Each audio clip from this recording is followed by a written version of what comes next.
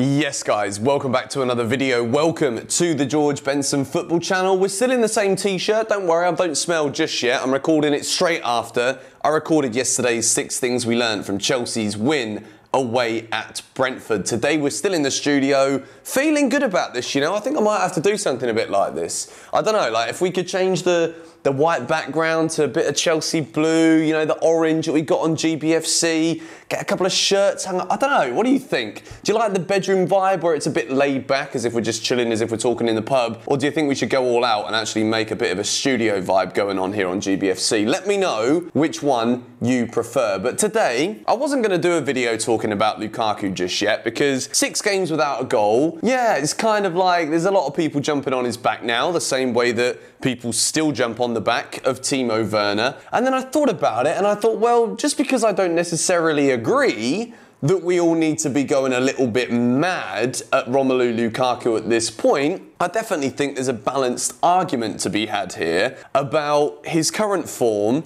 about his overall start to the season at Chelsea, and what I think we should do about it in a progressive sense in the mind of myself, but thinking about Chelsea and Thomas Tuchel, decision making, what's good for the team, what's right for Lukaku. And I want to discuss it today because Romelu Lukaku has got 6 X's to his name in the last 6 games, which means he's not scored a goal in 6 matches. Now, during that time, Chelsea haven't exactly gone into the abyss. We've not capitulated at all. We're currently top of the Premier League. We've got a Champions League game tomorrow night against Malmo, which we should be looking to win to keep our place in the top 2 of the Champions League group. Carabao Cup, we're still in that as well. Is there much to worry about here? I'm not entirely sure. Maybe from an individual sense, we can look at Lukaku's immediate start when he arrived at Chelsea and think, well, that debut against Arsenal was pretty good, wasn't it? Have we seen the same kind of level of performance since then? No. But does that mean that he's a bad striker? Does it mean that we've got back Mr. Flipping Builder's Shoes, Lukaku, that people called him at Manchester United? I don't think it does. I think at the moment in time, Romelu Lukaku's came into Chelsea. It is very, very evident from the way that Chelsea play,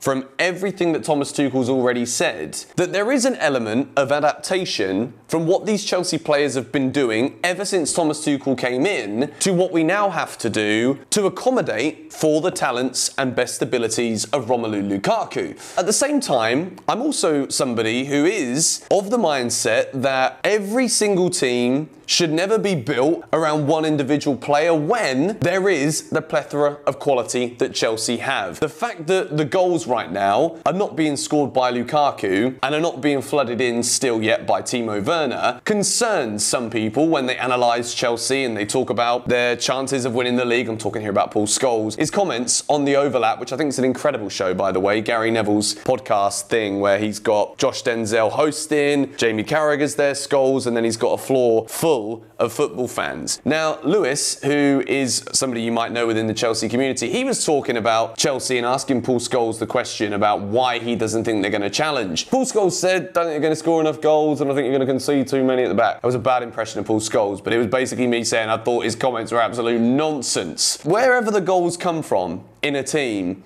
when you're still top of the league and you play the teams that we've played, there is an element of irrelevance about this kind of opinion until Chelsea start consistently drawing blanks or losing football matches. It doesn't matter that Ben Chilwell has scored 2 in the last 2 and Lukaku hasn't scored in 6 and Timo Werner isn't still breaking the net every time he goes out on the field. I don't think this is that important. And I think the reason is because there is too much focus on strikers scoring goals. You might be thinking, Benson, that sickness you've had for the last week, I think it might have actually adjusted a few of those brain cells that you still might have had in the bonds. Absolutely not. I think the problem I have is that I've listened to people bashing Timo Werner for over a year, despite being Chelsea's top contributing player for goals last season in total, and we won the bloody Champions League. People bash Timo Werner every time he misses the ball. Every time he has a shot that doesn't go in, people are literally there just like it does my head in. Now Lukaku's gone 6 games without a goal and everyone's like, yeah, Matt, he's not good enough. Chelsea ruined strikers, really. Like, he's got to improve. There is an element of this that kind of just annoys me.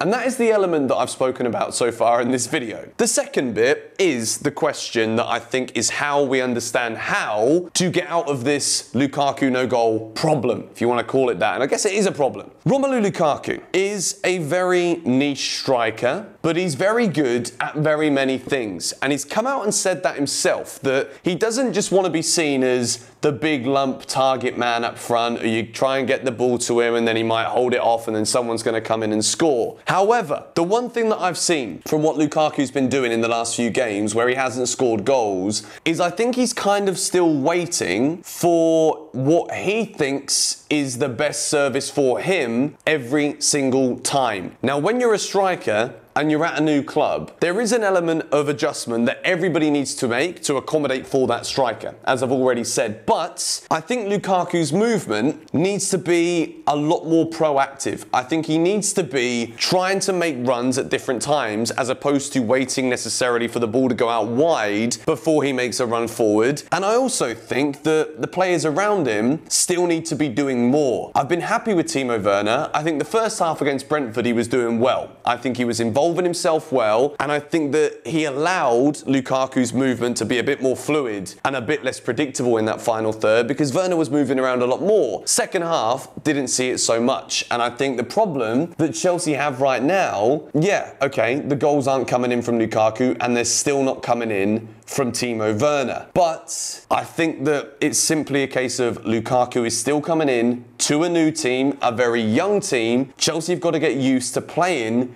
with that kind of striker again. When we had Timo Werner up front alone last season, we had to get used to trying to play a different way. Timo Werner likes to run in behind. He likes to come out wide that sometimes left absolutely nobody in the box. We've got somebody in the box now, but it doesn't mean that we have to keep lofting the ball, crossing the ball. We do need to get a lot better creatively. And I think with all of these videos where I give my opinion on these kind of things, it's kind of worthless for me to sit here for 10 minutes and just say, no, I think Paul Scholes chatted a load of rubbish. I think we need to relax about Lukaku a little bit for now, without trying to give some progressive feedback in terms of what I think could be done in order to solve the Lukaku issue. Now, I don't just want to throw a little flaky comment out there and say patience is necessary, but patience is necessary for sure. 6 games without a goal, but Chelsea is still winning football matches is good with me. It doesn't leave me with a big cloud over my head thinking, is Lukaku good enough? Have we actually wasted our money here? It's not the case. However, I do think with Lukaku, we are going to have to see some tactical adjustments in the way that we attack. And I think that that could be, and again, it's very hard to actually come to a conclusion as to what it exactly is that we need right now. But I think at the moment, he probably is letting the confidence-shattering attempts of the media, who are like, every game that goes by without a goal. As much as Lukaku, I think, is a really strong-minded character, I think at the moment, it might well be getting to him a little bit. And when you look at Timo, who has gone under the exact same scrutiny, he might just be thinking, oh God, like when this starts, it tends to spiral and continue. And I think at the moment, it is simply Lukaku just needs to score a goal to be able to start scoring consistently again. I think we're not seeing him score at all in the last 6 games because, well, he's missed a few big chances. People have got on his back. People start talking about it a little bit too much. I genuinely think in football right now, Chelsea, ever since we signed Fernando Torres from Liverpool, ever since we signed bloody Matthias Kesman back in the day, who was supposed to be a prolific goal scorer. That didn't quite work out, did it? But Chelsea have always had a knack, in the media's eyes, of ruining strikers. And I think it's very easy and it sells very well. If Chelsea strikers aren't scoring, the media jump on it like a flipping bag of potatoes that cost you 55 pence and it'll last you a year. That was a dreadful phrase that I just used out there. I don't even know why I said that. But I think Lukaku's confidence is a little bit hit right now. But the fact we keep on winning means I'm not concerned, because I think that goal will come and then I think this whole thing will be done. I don't think he's just going to score one more and then go on another drought. It's not going to happen. I wouldn't be concerned about Lukaku right now. Malmo in the Champions League at the weekend. I've just had a message from the guy fixing my MacBook, guys. I don't know if this is good or bad. He's just wrote George. It's always bad when they just write George, isn't it? Hello.